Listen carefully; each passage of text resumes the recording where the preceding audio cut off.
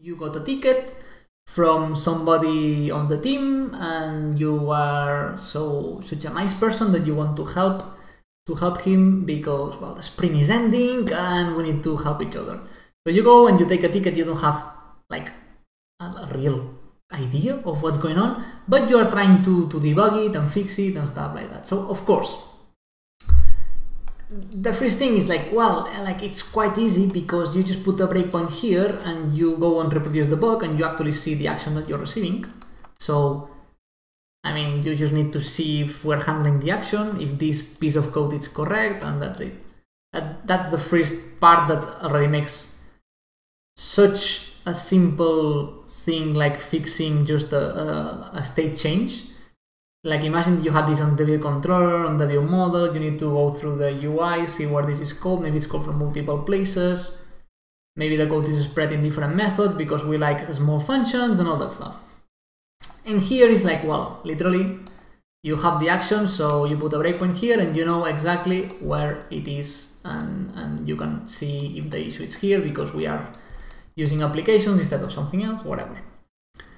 But of course, that's like, in practice, nothing is that nice, okay? Like, let's be honest here, like, this is a small example, so it will be easy to understand, but in practice, things are trickier. But still, what is gonna be the problem? I mean, if it's not in your mutation of the state, it's probably just on the effect you are making. So you already know, like, you can go on the effect and check what's going on. You know, so maybe, oh yeah, somebody commented the prefix, yeah, I don't know who, but very bad.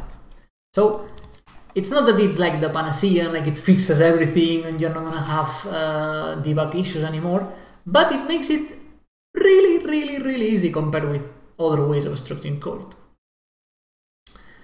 But even, what if you say, okay, yeah, but like I don't want to go with breakpoints because I need to do a lot of things. I want to see, I want to basically see when I do this on the UI, what actions I'm receiving, because this view is quite simple, but imagine that we have modularized the views and there are multiple views sending events and I don't know which one is the one that has issues. Like, you can make your setup.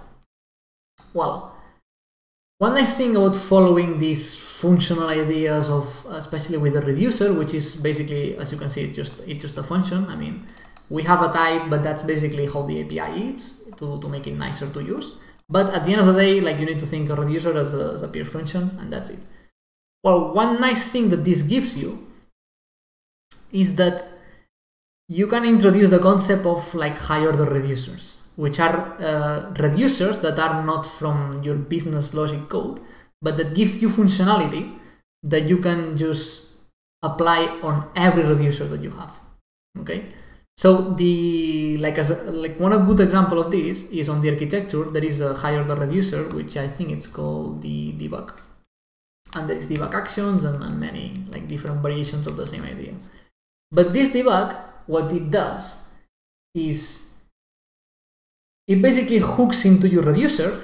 So basically your feature reducer, the one that has your business logic, and it basically will print all the messages that it receives, all the actions that it receives.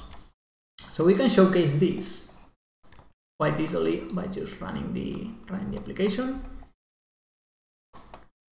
And if we see, like, just by opening the application, because we have the onload, we already see that the application started and it received an action. Okay, so the action it received, like, we can see that it's we received the all applications, and then we added the, like, there was a state mutation with the slack, and we also see that when we started we received the onAppear and all that stuff. So I don't know exactly what this application is doing, but I haven't read the code yet, but I can go here and say, oh, what if I click 6? Oh, well, there is no action, so probably somebody forgot, like, of hooking up this up to the receiver. Yeah, and that's exactly like the problem, because as you remember, we didn't put any action here. Okay, but like, what if I do this? Oh, okay, so I saw that this is a kill action. Okay, so I can go to to my reducer and see what it's doing for the kill. So I'm just removing the application with the same name. Yeah, and that's what's happening. So you can see like this is just a use case, but I think it's a quite nice use case that when you are kind of lost, and I've done this a lot on the composable architecture examples, because they have so many examples. Like they are doing a great job of documenting and giving examples for all the functionalities. It's quite like hard to follow like one of the most complex examples. So I just dropped debug, and sometimes it's even there already, and I can just go here and click and see what's happening, and it's like, okay, I see what's happening, and then I can go to reducer and understand it better without having to look at the UI code, because I don't really care about that. So that's another example of the benefits that you get for free while using this architecture. And again, why you get these benefits? Well, because the simple concepts that you are forced to follow with this architecture, which is your state is here, the changes on the state are executed by throwing actions into your reducer, so your business logic is on your reducer and only there. And then if you want to do external things, you use the environment and you use the effects.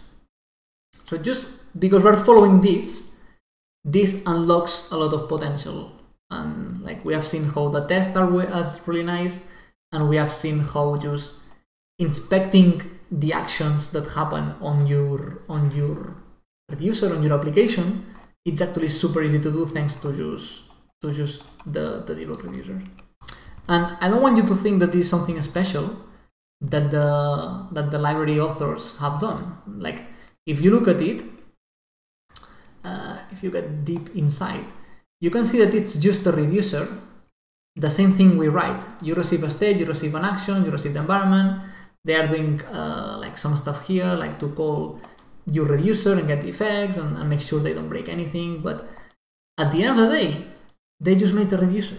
So if you have an idea of something that it's like this, a higher order reducer, something useful that it will benefit a lot of different reducers, because they are just functions, you can just make it and pass a function in this case a reducer. So it's in the same way that we all like to use map on arrays or filter or reduce, because they have this functionality that we can just reuse over and over, passing a function to modify the parts that we want. That's exactly the same idea here. Like you have your custom thing that you pass into the map to get the specific data, like what we did here. So it's the same idea, but if you think that this is your reducer and actually map is a higher order reducer, that's it.